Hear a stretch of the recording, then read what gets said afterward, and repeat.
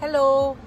I always get questions regarding the taxes and fees involved in selling a property.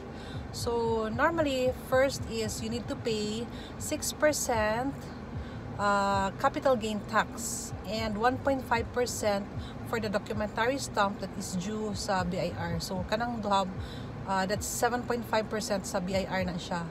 And then we have the 0.5% that is the tax on transfer that will be paid sa City Hall. And the last is the transfer fee paid na siya sa Registry of Deeds or the LRA.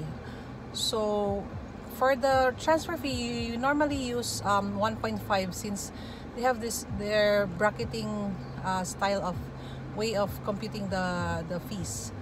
So that's normally around 9.5%. So if you also want someone to process or transfer the documents, they normally charge around 15,000 kung mag-transfer mo laing tao. Okay, I hope you learned something today and check out the new restaurants or the new Toyota in Kauswagan.